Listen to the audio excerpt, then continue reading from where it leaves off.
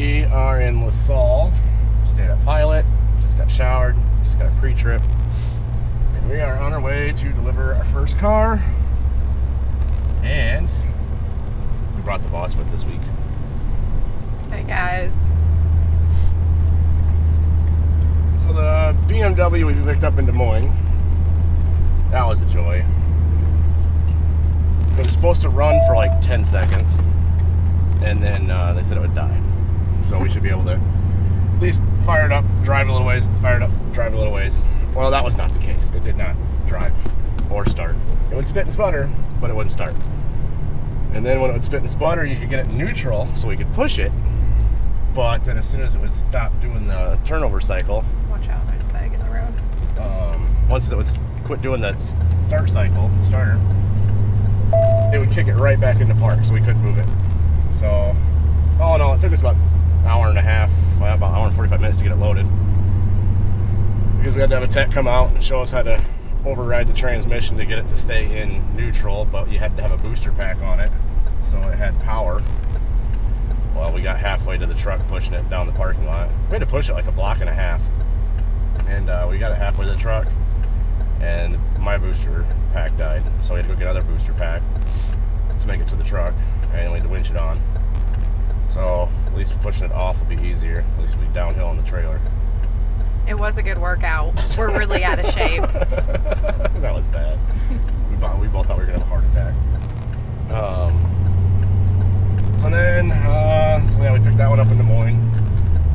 And then we headed to Muscatine, picked up a Volkswagen. That one goes to Michigan.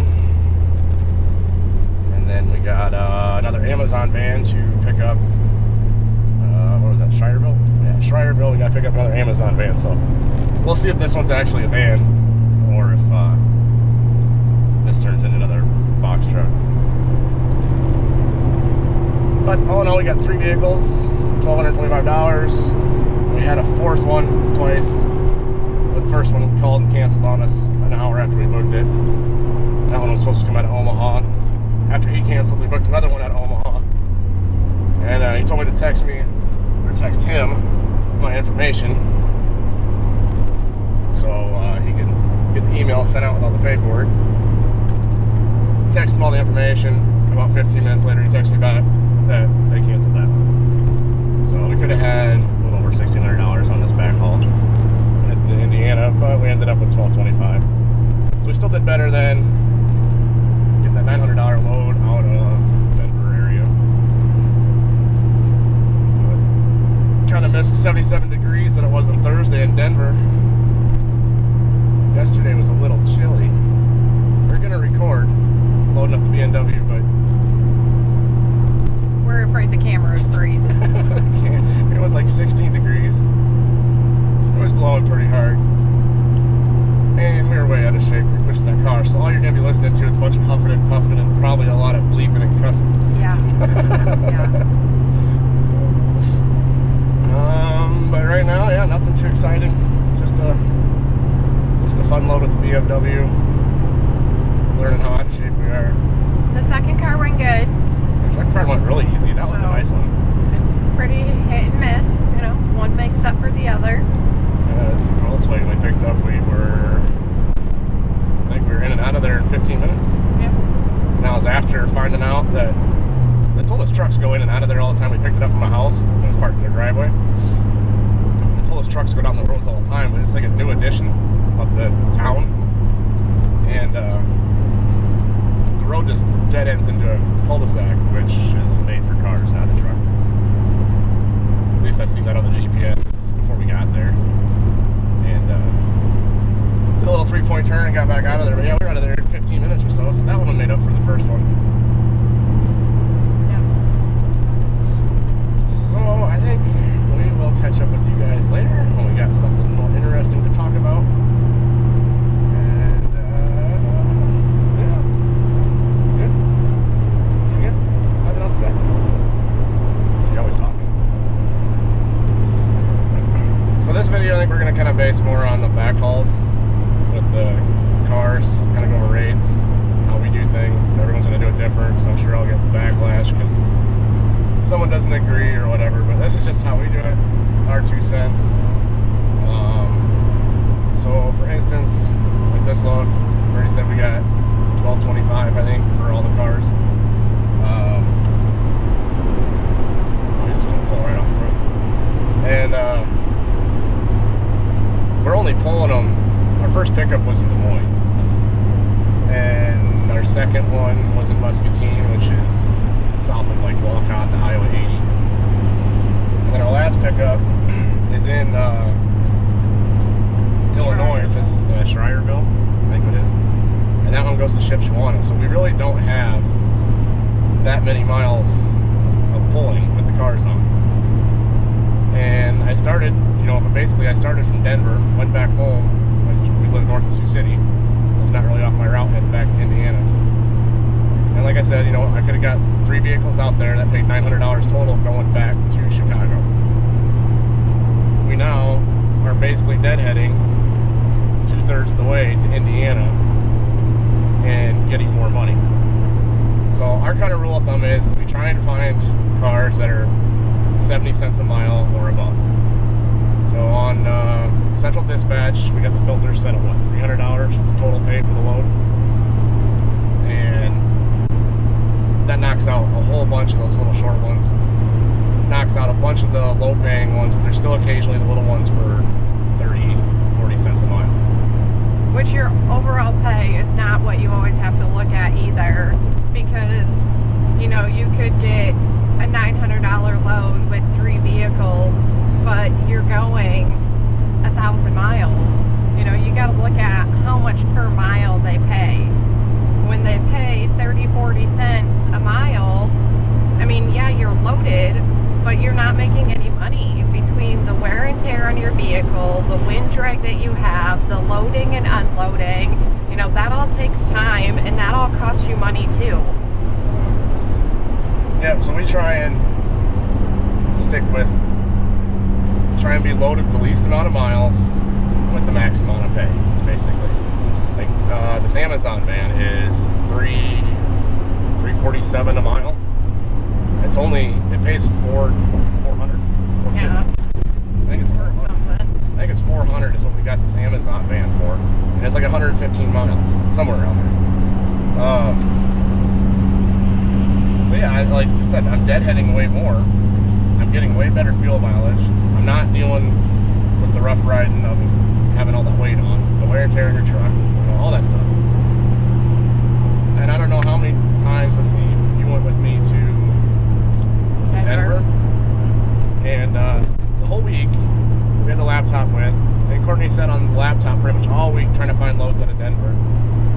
I'm going to guess you called 20 brokers, and a lot of these were that 30, 40 cents, and we kind of figure out, what we want to bring it back. And if we could get like 3 vehicles out of Denver heading back, say, to Omaha, Sioux City, if we could get bare minimum 50 cents a vehicle, we might have done it. And with the brokers out there, you'd call, I mean, you can even get them to come up like $25. And as soon as you say something about doing it more, they're like, nope, I can find someone to do it cheaper, and then they pretty much hang up on you. We had over 20 brokers do that to us. So we deadheaded back to, well, we ended up picking up an old Winnebago, like a 1970 motorhome. And that's all we got, but we picked it up. We picked it up by Lincoln? I think we picked that up somewhere kind of by Lincoln. Yeah. And that one went to Des Moines, which wasn't on our route.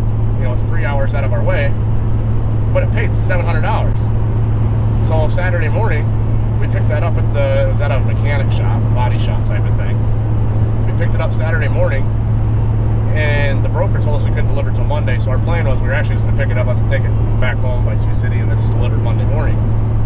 But I called the guy and asked him if we could do Saturday delivery by chance. And he was actually all ecstatic about it, because if we delivered it on Monday, like the broker had told us we had to, if we would have delivered it on Monday, he would have had taken time off work to meet us down at the storage yard that we had to deliver it to. So he was all ecstatic about us wanting it delivered on Saturday. Well, with me delivering it on Saturday, that just gave me more room for Monday to find another car. I'm gonna guess 90% of the time, like when I'm leaving, we do a lot of like Texas runs, Colorado, been to Oregon once. Arizona. But all these loads, I've pretty well deadheaded back to like Kansas or back just home and get loaded around home. Like I said, Sioux Falls, Sioux City, Omaha, and get loads heading back to Chicago. And I end up getting more pay at the end of the week doing that than if I would have been loaded the whole time. And I'm saving that much more fuel. So these guys that are taking, vehicles for 30 cents a mile just so they can, get loaded as soon as they drop off, that's not always the wisest way. The way I think, that's not the smartest. You can save fuel by running empty. You can always find loads, farther, closer to where you want to go. And, like I said, at the end of the week, you're making more money. And a lot of brokers you can deal with. When I do his dispatching for him, I write down on a piece of paper how much it is per mile, where it's going, whether it's an in-op or it's drivable, because that all makes a difference too. Like the car we picked up was an in-op, and we literally had to push it. So we were there for an hour and a half, which killed an hour and a half of his day. So, that all, you got to consider all that in there too when you're figuring out how much per mile you're making, because you only have so much time in a week. Your time's worth something too. These people that do it for 30 cents a mile, that's great, but you kill the rates for everybody else. And you're really not helping yourself. Yeah, you're getting a check at the end of the week, but you also got to look at how much more you spent too. And if that's something that, there's a lot of guys on the comments already on some of the previous videos. There's a lot of questions about the backhauls, and if you want to... Can you get over this car? If you single pulls is way easier. Yes, there's less money in it. It's way, you call your dispatcher, you pick your load, you go pick it up, you go deliver it, you head back. It's real easy, and it's still good money. I did it for a year. We just switched over to multi-haul this summer. And if you want something that's kind of an in-between, you don't want to pull a 53-foot trailer around, you don't want to deal with a bunch of cars, and you want to go sightsee, I would say haul and tow is probably your best bet. You're going to go pick up your campers, only have to, like I said, have the hassle of one car. Yeah, you're not making as much, but with the haul and tow, you're probably not burning much more fuel with the vehicle on there. A little bit more, but you got the cab of your truck blocking most of the wind. It depends if you got, like a 5500, like a pickup, or if you're using a semi, a car or a pickup on the back of that semi, I don't know, it probably will not affect your fuel mileage at all. So that'd be my recommendation. If you kind of want to get into multi-haul, but you still want to have the freedoms, I guess, if you want to call it, of single pulls, multi-haul with the haul and tow would be my recommendation. Like I said, everyone's got different thoughts. Everyone wants to do everything a little different. But that's just kind of how we do it. This is a great way to travel, to see the U.S., Canada. When he started out in single pull, we went to Arizona. I have family there. So after we dropped the camper, we stayed for a couple extra days, went to the Grand Canyon, and it pretty much, pulling that camper down there paid for our vacation. Yep. So, you just got to kind of figure out what is it for you, whether you're in it to stay on the road, make money, or you want to have that freedom too of being able to actually sightsee. Because pulling this big trailer around, there's not much sightseeing. No, I made the mistake. I took a load to Phoenix, and the family went to Zion, and so I went down, I took a load to Phoenix, and then I deadheaded up to Zion, and I made the mistake of taking Highway 86. I think I took 86 straight north, and that was an awesome route. So if you ever get the chance, I would take a drive on 86. Go see Zion. Yeah. Zion is absolutely beautiful. We went at the wrong time. We had an active shooter in the town when we went, so we were stuck there till about about 10 o'clock at night. But I mean, there's really no other better place to be stuck because it's beautiful and there's thousands and thousands of miles of trails. It's side-by-side trails, ATV trails. Yep, hiking trails. It's a must-see. Zion's beautiful. But if you want to take Highway 86 and see some really good views, I don't recommend having a 53-foot trailer behind you. That was my bad. Lesson learned. Lesson learned there. Yeah, if you're doing single pulls, 86 would be an awesome route. If you got a multi-haul,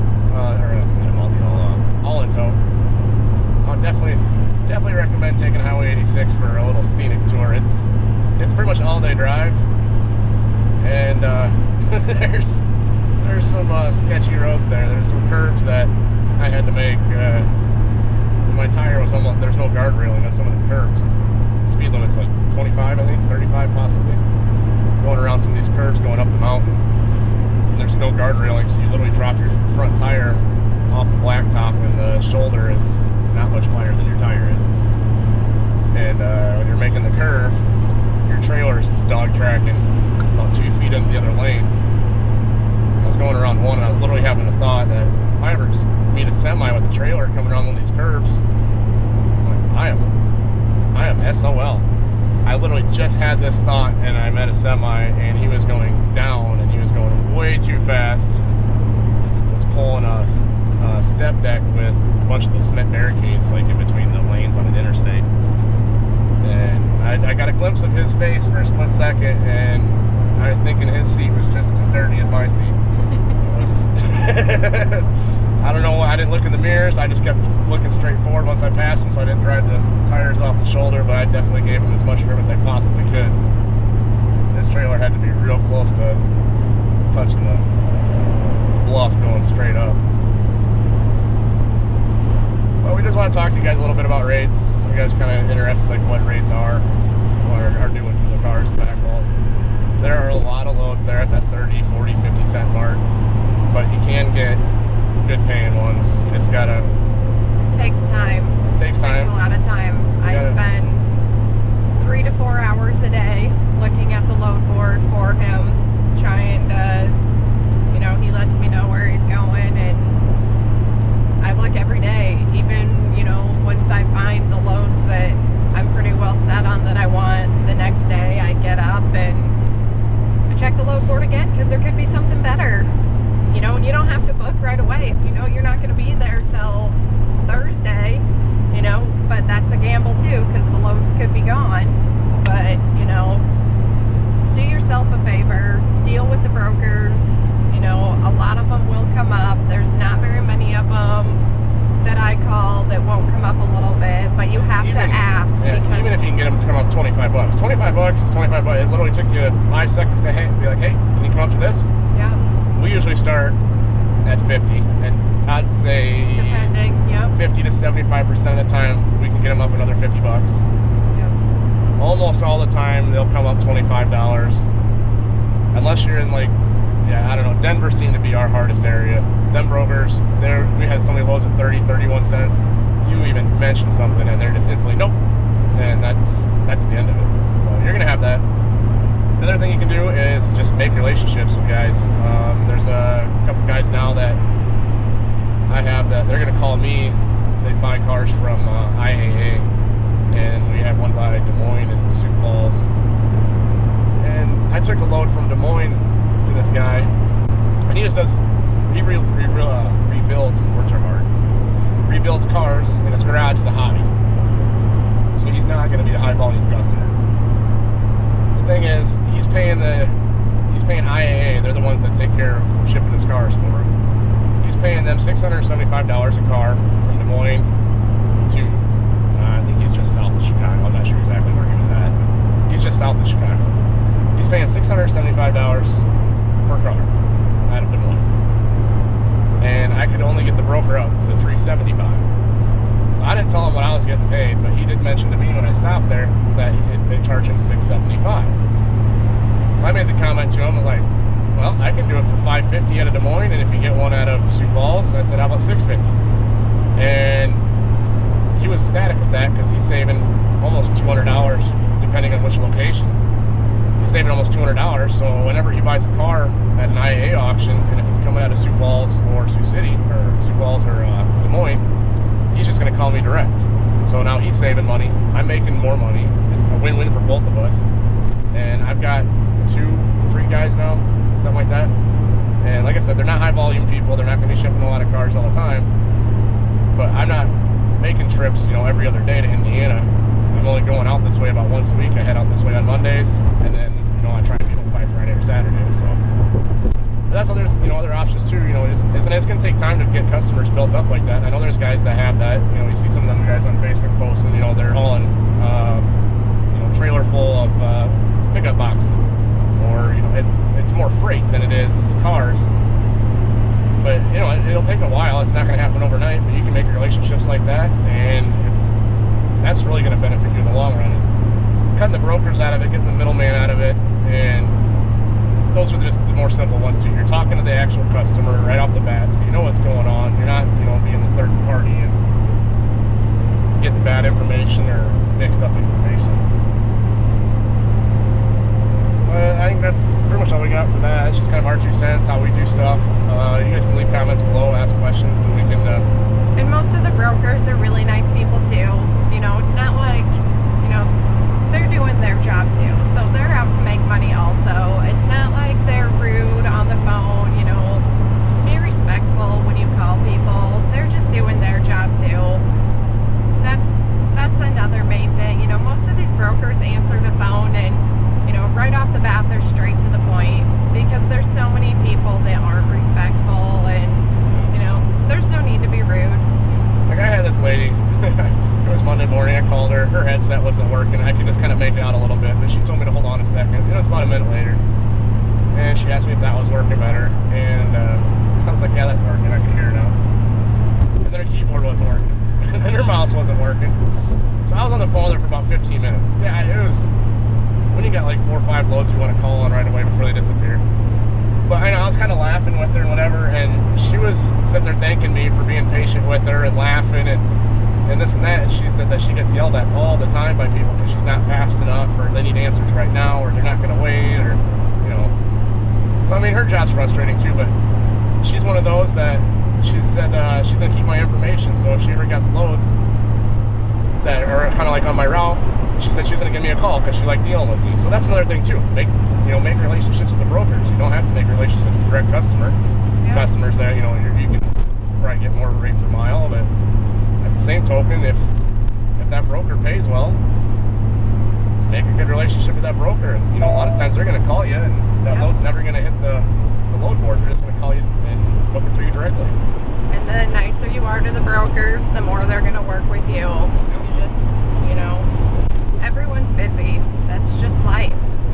You're not any more busy than the next person. So, you know, chill out and be nice. I get told that a lot by someone over here. She's got way more patience than I got. You have to. When you're dealing with people, you have to be respectful and you have to have patience. Everyone has something going on in their life. It's just the way it is. Well, I think that's about all we've got for this little clip. Like I said, yeah, leave comments below, ask questions.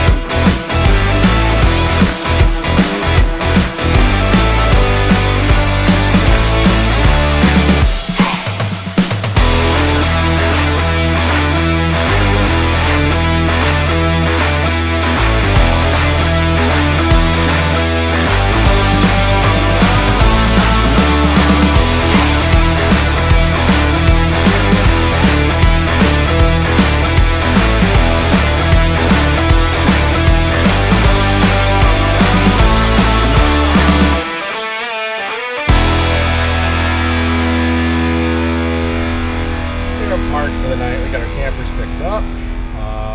Amazon, they got us again. It was supposed to be a Ford Transit van. I double checked several times, and we get there and it's the box truck again. So that was another 2 hours of my life down the drain, never to return. But the BMW we had, that went a lot easier than loading. Now at least we could. Volkswagen.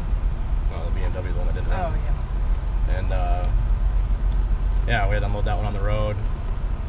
Had an officer stop, tell us we couldn't park there, so we had to rush that one. But the Volkswagen we had, that was an awesome one. If they all went like that, life would be great. We had that thing loaded and we're out of there in 10 minutes, unloaded and we're out of there in 6.5 minutes. So yeah, we lost the Amazon van, so we dropped the load out to Indiana from about $1,675 down to $1,225, and we ended up with $825. So it wasn't the greatest week. Didn't work how we planned. Last week we did really well, so I suppose it kind of averages out a little bit. But I think we're going to end this one here, unless you got anything else to add. And we talked to you guys quite a bit in this one about backhauls and cars, so you should get a lot of that. I'm sure that's going to raise a lot of questions too. But we are now loaded with the campers. We're heading toward Texas, and we will see you in the next one. Warmer weather. Warmer weather.